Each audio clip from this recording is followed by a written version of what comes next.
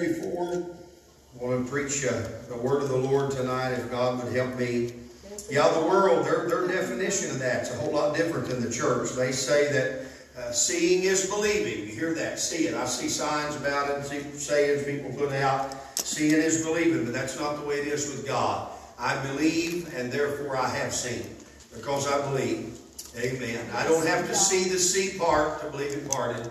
I don't have to see a fish swallow a man to believe a fish swallowed a man.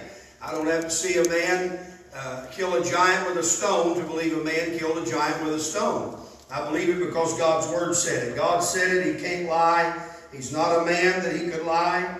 And every word in the Word of God is true. Every word that God speaks is true. And it'll come to pass. If God makes you a promise, it's going to come to pass just like God said it would. There's no chance of anything else happening. Praise God. But because we believe the Lord, we have seen great things. And I'm thankful for that. I'm thankful for what I have seen because we believe. But I'm also thankful for the things that I do believe that I have not seen. Amen. I'm not trying to be speaking a riddle to you, but that's the way it is. I didn't see the empty tomb. I've never been there. I saw pictures. That supposedly is the empty tomb. I didn't see it. I have not seen it, but I believe it's there. I've not been to the upper room, but yet I've experienced Pentecost. I haven't been inside the empty tomb, but yet I've experienced the resurrection of Jesus Christ. There's so many things that my eye hasn't seen, but my heart has experienced. Praise the Lord. I'm glad for that tonight. Psalms chapter 34. Appreciate you being here. And I'm just going to preach to you like everybody that should be here is here. And I'm a firm believer that we're going to go to the judgment for all the things that we should have heard. When God sent us a message and we weren't there to receive it, we're going to have to answer for it as though we were there. It's not God's fault we wasn't there to hear it. Amen. And so I'm just going to try to ignore the fact that people that need this, some of you need it and you're here. Some of them need it and they're not here. I can't help that. I'm not responsible for that. This is what the Lord gave me for the service tonight. So I want to do my best to preach to you. Psalms chapter 34. I'm going to read one verse here. It's a wonderful psalm. And I encourage you. I know you're probably reading your Bible. Maybe you have your set schedule that you're going by. But if you take time tomorrow and read the whole 34th Psalm, you'll be nothing but blessed by it. I don't want to mess you up in your schedule. Boy, this is a good psalm. There's a lot of, you can just preach probably multiple messages out of every verse here. But I want to talk to us tonight, especially to our children and younger people. I want to talk to you from one verse, if the Lord will help me, and maybe demonstrate some things to you tonight. Verse number 8 said, "Oh, taste and see that the Lord is good. Blessed is the man that trusteth in Him." Oh, taste and see that the Lord is good. Can you hear the psalmist saying that? This was a song that he wrote. This was the hymn book. This was the King James Version hymn book of the early church. They didn't have the Cleveland Church of God read back church hymnal that most of us grew up on. They didn't have that. But this was their song. And I'm telling you, when David wrote this, his mind, just in my mind, in my heart, this is the way I see it, okay? And when it's your turn to preach it, you preach it how you want to preach it. But this is what I interpret here. David is thinking back. He said, "I'll bless the Lord at all times. His praise will continually be in my mouth. My soul will make her boast in the Lord. The humble will hear it and be glad. Oh, magnify the Lord with me, and let us exalt His name together. I sought the Lord, and He heard me, and delivered me from all of my fears.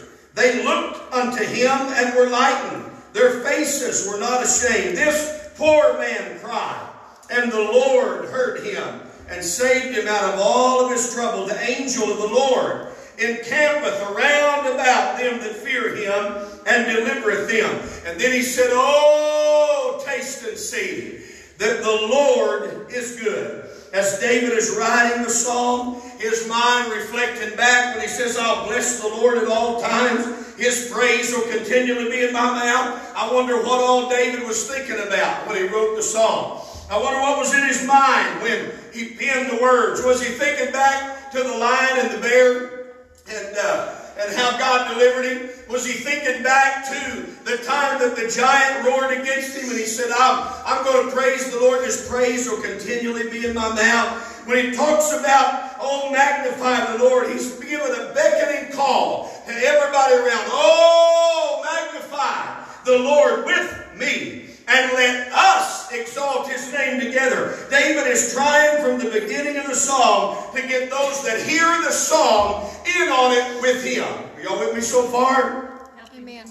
Thank you, Jesus. Great participation we're having so far tonight. It's shaping up like a camp meeting message, no doubt. Praise God. Let's try to come together now and help the preacher tonight, okay? David's trying his best. David's in the same shape I am. He's preaching this out. And he said, I'm trying to get everybody on board. Oh, come and let us magnify. Let us exalt the name of the Lord together. I'm wanting to try to get everybody I can involved in the fact that God is good. Yes. That's what David's saying here. Help him, Lord. He starts telling them, I sought the Lord. Maybe David said that in service. Maybe he said, oh, come and magnify the Lord. Oh, magnify him with me.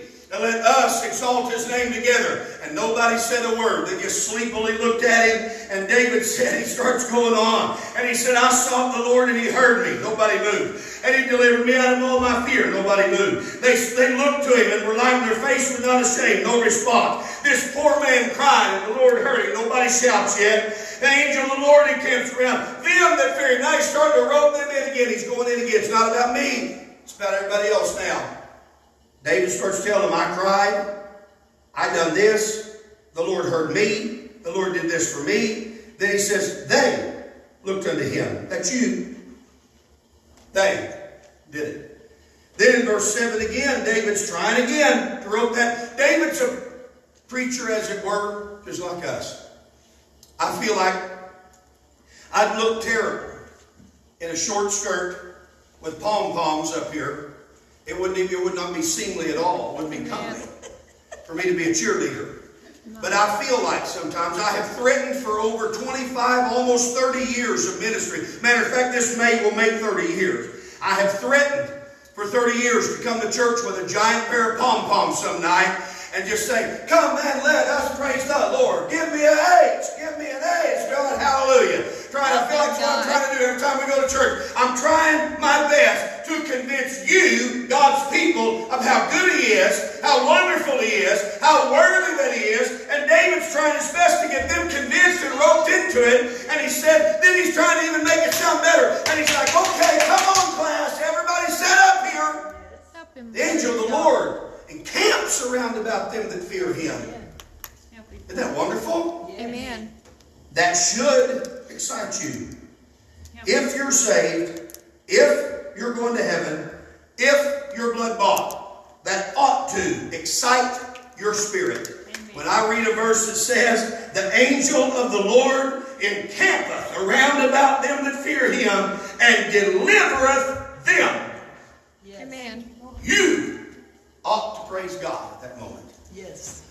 Without having to be called on, asked, prodded, pushed, promoted, should create that atmosphere. And then to verse 8, David is still reaching so hard to try to pull everybody together. And he said, oh, taste and see that the Lord is good. Yes. Well, I tell you what, as I prayed today, I prayed for those that are in the church that need to move up in God. As I prayed today for those that are in the church that need healing. As I prayed for those that are in the church that need the baptism of the Holy Ghost. As I prayed for those that are in the church today that need to do better about faithfulness. As I prayed for those that have been coming to get on board and come every service like God's Word tells us to. As I prayed for them that are on the outside looking in to get in the ark of safety. After a while in my prayer this afternoon, I said, oh, taste and see that the Lord is good. There's some things that can only be experienced when you experience it for yourself. Yes. Is that right? Amen. David said, oh, taste and see. I remember Brother Braxton preaching. I was just a young teenager. Brother Braxton was preaching at Brother Tommy's meeting one year about the goodness of the Lord, and he somehow or another, I don't even know what his text was, but somehow or another he wound up on food. And so Sister Gail, you know Brother Braxton, it wouldn't have been hard for him to get that in his mind, I don't think. And here's Brother Braxton, big around as a drum, 55-gallon drum. He's preaching on food. And he got telling about the things that his mom made and what they was raised on, the kind of biscuits they had. I'm telling you what, he didn't have anything in the church house for an illustration, but I could smell the biscuits. After a while, Brother Braxton said it seemed like it had just come out around then. He said, I'm starting to see this stuff called I Can't Believe It Ain't Butter. And Brother Braxton said, I ate some of that on a biscuit. He said, butter don't come in a spray bottle. Praise God. Butter, you slice it off and you spread it on. He said, someone handed him a spray bottle. Said, here, put this on your biscuit, this butter. And he read it, said, I can't believe it isn't butter. And Brother Braxton said, I can. You know how come I can believe it ain't butter? Because I've had butter. Yes, that's right. You know why I can? I don't want to eat that junk. We've had a few arguments in our marriage. I'm not going to stand here and lie to you and tell you we've been married 25 years, never had a crossword. We've had crosswords, and some of them have been loud words. And some of them had lasted for a day at a time, We'd lay in bed, each one of us, are you still awake? Yes. And a little bit later, she'd say, are you still awake? Yes. And finally, when neither one of us could stand it anymore, we said, okay, I'm sorry. So we can go to sleep. We didn't want the sun to go down on our wrath. We've had some loud words. You have too. And anybody tells you they hadn't is lying. Amen. That's good preaching. I'll tell you what, we got in an argument. We hadn't been married very long, and I said, what is this stuff? She said, these are cupcakes, Little Debbie. I said, oh, no, they're not. I said, I don't know what kind of box those come out of, but I promise you they never met Little Debbie. How do you know? I said, because I've ate Little Debbie's cupcakes. She said, well, I decided to save money, and so I went over here and bought the value brand. I said, don't do that no more. When I go to the ice box and I get them now, I want them to be just what it says it is. I don't want to have to imagine a hostess ding-dong. I want to taste the ding-dong. Amen. Y'all ain't helping me very good tonight. Praise God. When I go to the cupboard and I get me a ding dong out, I don't want some cheap, dried out mess that ain't hardly got no cream in the middle of it. Brother Junior, are you helping me? When I go to eat something, I went to my mom and dad's, and we was having breakfast one morning, and I said, what is this? Bacon. I said, that ain't bacon. Oh yeah, Mom said, yeah, it is. That's right. I said, I'm telling you it ain't bacon. What is it? Oh, it's nothing. It's just bacon. Just bacon. I said, no, it's not either. I said, I'm going to tell you one thing. I don't know what the brand name is. I don't know if it's Wright's Blue and Gold, Corn King, or Great Value. But I'm telling you, this stuff on my plate has never saw a pig in its life. After a while, I got over there, Sister Gail, and read the package. It was turkey bacon. Yeah. There's no such thing. Turkeys do not have bacon. That's disgusting. I told Mom, I said, listen, see what Dad's trying to watch your sodium. I said, I'll tell you what, I'd rather die of a heart attack happy than I have live as an old man starving to death on this stuff here, calling it bacon. That's a lie. Oh, taste and see. I'll tell you what, I've heard some things in my lifetime of serving the Lord. I've been in some church services that I said, that don't taste right. Y'all, you ever done it? You ever feed peanut butter to a horse?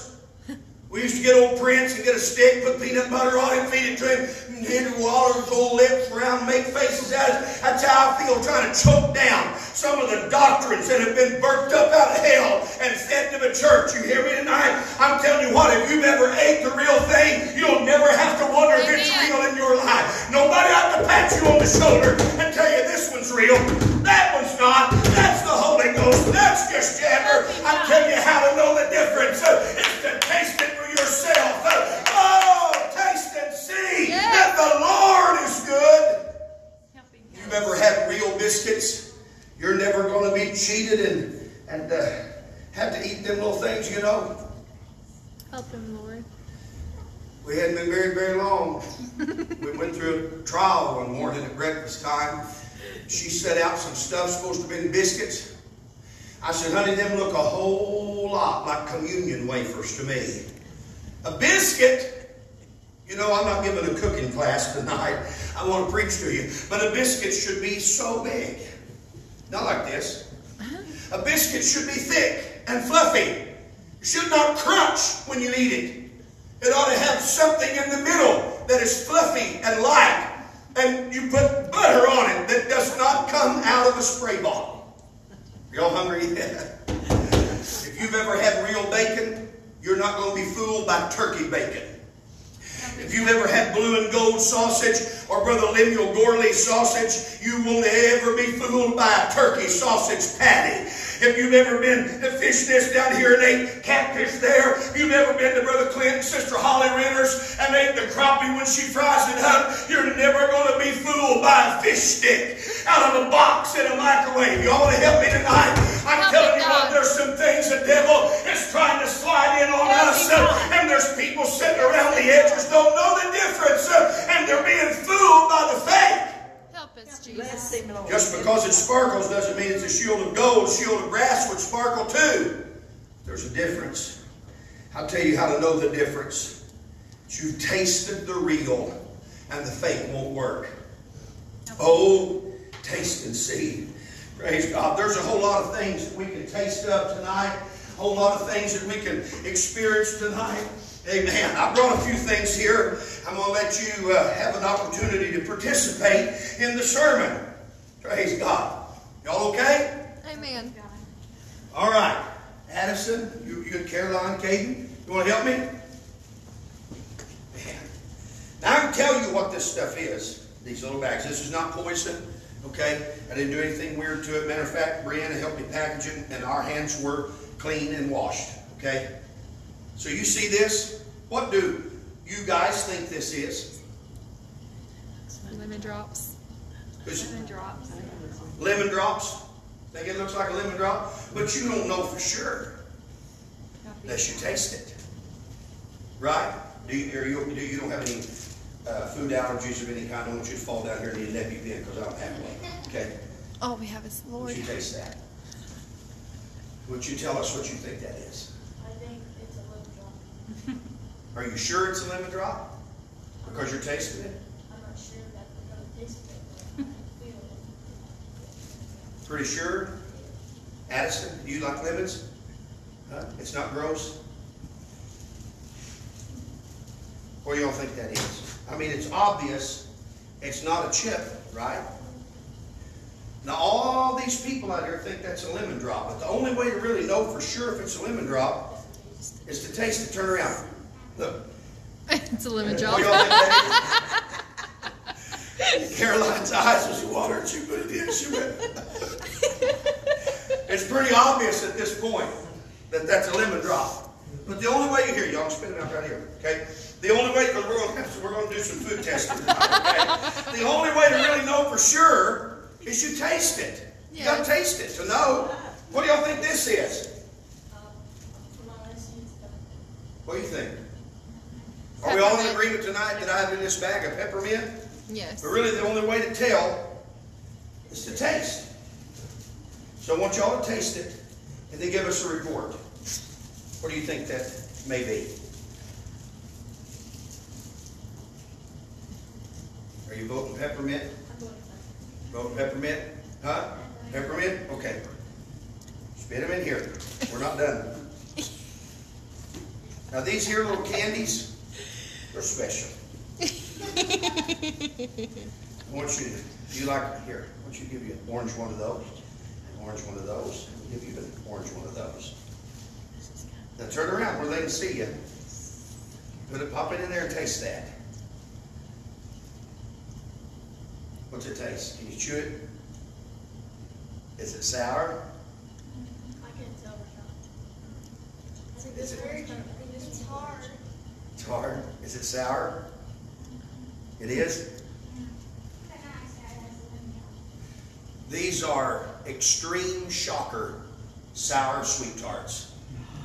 I want you to know, I can tell you how sour they are, but you start biting it, if you put them in your mouth, start biting them, you'll feel that tightness in here in your jaw, and it'll start doing things and you spit them out.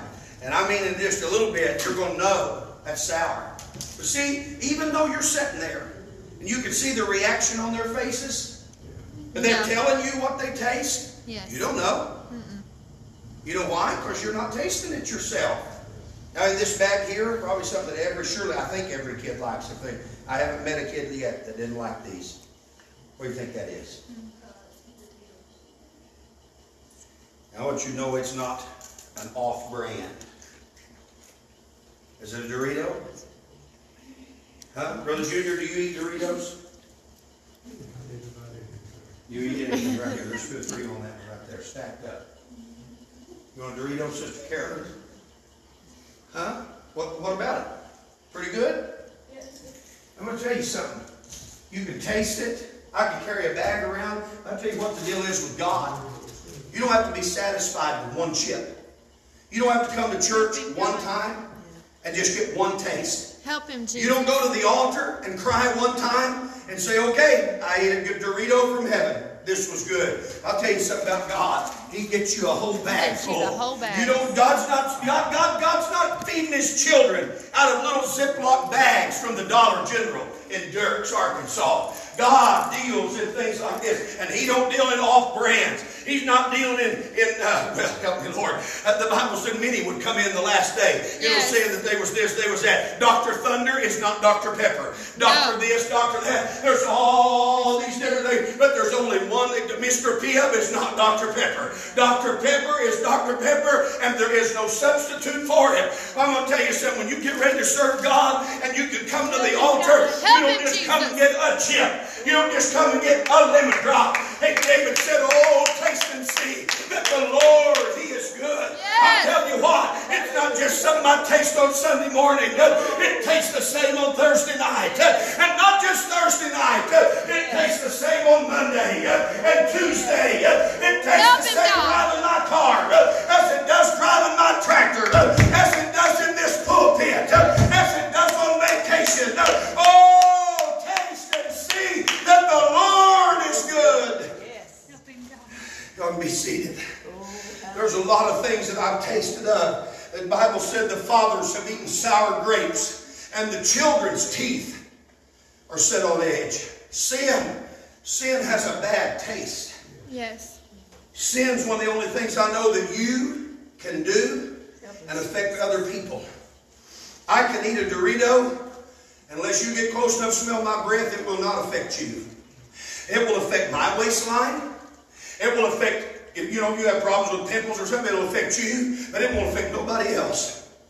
Sister Jennifer can eat chocolate and pepperoni pizza and drink Mountain Dew every day and have her face covered in pimples, but if you don't eat those same things, it's not going to affect you the same way. I want you to know something tonight.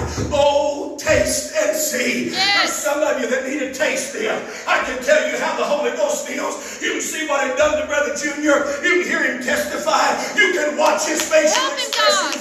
But the only way you're ever going to know is when you get baptized. And you don't just get baptized like eating 1 chip. I'm telling you, it's the bag that never ends. It's the endless supply that is available to whosoever will. Coming to Jesus Christ, being a Christian is not even like getting a whole bag of lemon drops. It's not even like going to Shetler's, the Amish store in Missouri, and buying a 50-pound bag of lemon drops. I tell you what, when you come to, if you like lemon drops, I'll tell you what salvation's like. It's like He gave you the key to the lemon drop factory. Yes. Sir, I'll tell you what I've done this just today. We left the sale barn, and we pulled across the Big Red. Now this just, this ain't spiritual, okay? But Big Red, in their Coke place where all the cold sodas are, they've got a rack in there full of Reese's cups. I'll tell you what, your tongue there will slap you to death trying to get a hold of one of them, Brother Jimmy. He's licking his lips right now. It make your socks roll up and down. The only thing better than a Reese's cup is a cold Reese's cup. I stopped by today. Jennifer bought one at the dollar store, and I appreciated that. It's in the icebox waiting on me to get home. But I pulled on down the road, pulled in Big Red, and she said, "Are you serious?" I said, "Yes, ma'am. Would you please go in there to that cold cabinet and get me one of those cold Reese's cups?" Help him, Jesus. The only thing better than a Hershey's candy bar, a cold Hershey's candy bar. Amen. And when you come to God and you taste this, this is the only way I know to preach this to you. Because I cannot tell you the benefit of faithfulness like being faithful can. I can't tell you the benefit of a daily prayer life. I can tell you what it's done for me. I can show you what it's done for other people. But the only way you're ever going to know what it means to pray through to the Holy Ghost every day is when you start praying through to the Holy Ghost every day for yourself. I can't tell you how much good it'll do you to give to God. If you're stingy with your money to God, I can't tell you about the I can preach it to you. I can show you the scripture. But the only way you're ever going to know is when you do it yourself. Yes. And you see God and you can devour. I'm telling you, taste it. Those cold Hershey's, man, they're good. Amen. And if I bought you 100 pounds of cold milk chocolate, boy, you talk about good. It wouldn't last me all that long. I could probably eat my weight in chocolate. But I'll tell you where I've been, Sister Jean. I got in a little teacup on some kind of a rail ride in Hershey, Pennsylvania. Yep. I went to where they make those candies. Me and Sister Jennifer and our whole family, Brother John and Sister Steph Rose, we went in there, and I'm telling you what, I rode through that Hershey factory, that plant, watching those candy bars come down those conveyor belts, watching those gigantic vats full of milk chocolate, and then pouring it into those molds to make Hershey. I'm telling you, if you took me there in the middle of the night and gave me a key to the Hershey factory, that still wouldn't be like what it is when you come into the kingdom of God. And He said, I'll give you every good and every perfect gift. I can't even describe it to you tonight. I'm telling you what, if you gave me the key to the Hershey plant and turned me loose in there at night and picked me up 1,000 pounds and 1,000,000 pickles later, you still wouldn't know what it was like. But brother, I'm telling you, God has things that's available for the church and for His children that many will never have because they refuse to taste it. Somebody said one time years ago, church, I heard somebody testifying, said you can lead a horse to water, but you can't make him drink. And that's true on one hand. But my grandmother said one night, I was sitting by Mamaw at church, and somebody said, you can lead a horse to water, but you can't make him drink. We'll get you to church, we can make you get in. And Mamaw leaned over and she said, I'll tell you what you can do. She said, you can salt that sucker's feet until it's so salty that he'll run to the water hole. And that's what I do in church. I feel like I'm salting your feet and trying to get you to drink the water of life. That's why I worship. That's why I shout when my shoulders hurt and I can't hardly get my hands up. I get them up anyway. You know why? I'm trying to salt your feet. I'm trying to convince you to drink this water and eat this bread of life. And Jesus said, I am the bread. I'm the bread of life that came down from heaven. Brother, listen, oh, taste and see that the Lord is good. If you're here and you've never been drunk in the Spirit, all I can do is tell you about it. But you can taste it. Yes, you can. If you're sitting in this building and you've never danced in the Holy Ghost, you can watch me, you can watch everybody else. But the only way you're ever going to know what it feels like is to pick your feet up and stomp them down and let the Holy Ghost have His way with your foot. Amen. You hear me? Amen. Oh, taste and see. Why is it that we feel like, you know, when our children were babies, I'm about through, our children were babies. We set them up. Put them in their little, what did you call them? What did they call them things? A bumbo chair, a bumbo chair, or something like that. A little fat-looking, squishy chair that you put them little children in, set them at the table, and we'd get their food, and we'd say, it's an airplane. Open up. We'd tell them, here comes the truck. Are you ready? Open up. Open the garage up. And they'd eat it, you know. And there's some reason why. Y'all, I'm not trying to be a clown. There's a lot of times in church I feel like I'm standing there saying, look here comes a blessing. Open up, get ready. Here it comes. I'm gonna get you. Open up, ready? Trying to stuff the bread of life in the mouth of people that are sitting there starving to death, spiritually emaciated, ribs sticking out of their spiritual man, their eyes sunken and hollow, their mouth cracked from dryness. And I'm sitting here with the water of life and the bread of life, trying to tell them, and they're going, Yeah. Help him. Help him, Jesus. That's what our kids did. I'd get a hold of them. I'd get them like this, just like you do a calf trying to give it a pill. I'll go to squeeze him. I'll get my hands in between them jaws, Sister Debbie, and I'd put that food in there and clank it shut. And hold their nose, rub their throat, till they'd have to swallow. And sometimes even then, they'd look back at you with a defiant little eye and they'd go, bleh, spit it right back up. Why is it that we have to feel the same way at church? And I feel like I'm having to get people by the mouth. And let's stick it in. And they're trying to rub their throat and hold their nose. I didn't come tonight to crack you up. But I'm telling you what, I got to praying about it today. And I said, Lord, the only way they're ever going to know is if they'll just taste it. I've had those children in high chairs and whirl their mouth and get a hold of them like that and pull it open, and Jennifer would stick it in. Sometimes it take two of us to get it in. And once you did, sometimes they squirt it out the side. Me and you was talking about worming cows, giving them oral wormer. And you work, get that stuff back down in there, and all of a sudden that cow's tongue looks like it's 7 foot long. Comes lolling out, and there goes the wormer. I feel that way sometimes trying to feed people the goodness of the Lord. But every once in a while we get those kids and we force it in. You just feel like a monster. And all of a sudden they touch their tongue and they go. Their eyes will brighten up. And before you get another dip, they'd be going. Yeah. A little mouth hanging open. You put another in it and they. That's how we feel about church sometimes. I tell you, it bothers me when I feel like I'm having to stand at the altar squeezing people's mouths open and stuffing the bread of life in it. But all I can tell you is, if you'll open that mouth, Yes. and you'll taste this, you'll find out it's the sweetest thing you've ever had in your mouth. Oh, Jesus. Thank Oh, you, God. yeah. Thank You said, you, Brother Jesus. Justin, some of that's Thank kind of hard for me to digest. That's all right. The prophet said it'll be bitter in your mouth, but it'll be sweet in your belly. Yes. It'll do for you what you need. I still to this day don't like some green vegetables. Amen. But I eat them because I know they're good for me. You can't live on what this world's feeding you. Amen. You cannot exist on what society's poking into your mind and your heart.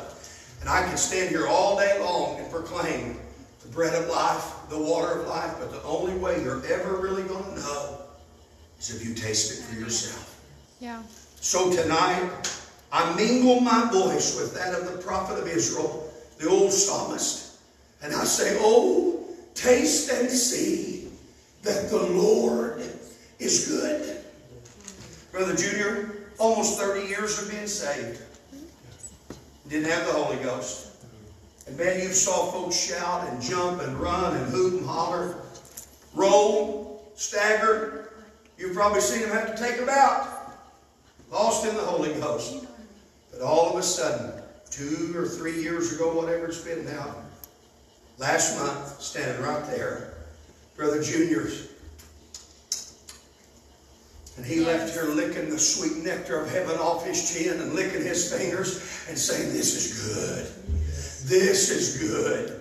And he went and told people about it that didn't even believe in the baptism of the Holy Ghost and couldn't tell them about it. Some of them were talking in tongues. And all of your effort, the only way they're ever going to know is when they go and they taste it for themselves. Yes. Praise God. Let's stand tonight. I watch people come in church. I mean, I know y'all all know this, but just so we're clear, the altar is not just for sinners. Do you know someone said here a while back, I didn't know we could go more than once to the altar. And I'm thinking to myself, you've been coming for months and we all go. How do you not know? But just in case you don't know, I want you to know the altar is somewhere you can visit every church service. Jesus is the well you can drink from every day. It's not just those little girls Little boys, Addison saw me get ready. We come in church tonight. She said, Dad, I know you're going to preach for that, but could you just spare one Dorito? I said, Sissy, if you help me preach tonight, you'll get a Dorito. How come I feel like that some people come to church and they get one little Dorito and that's good, thank you. We'll see you in 6 months. We'll see you next time we have a problem. Thanks for the Dorito. And the whole time, I'm standing here with bushel baskets like this and saying, here. No, thank you for the Dorito. Here you go. No, thank you for the Dorito. Wouldn't you like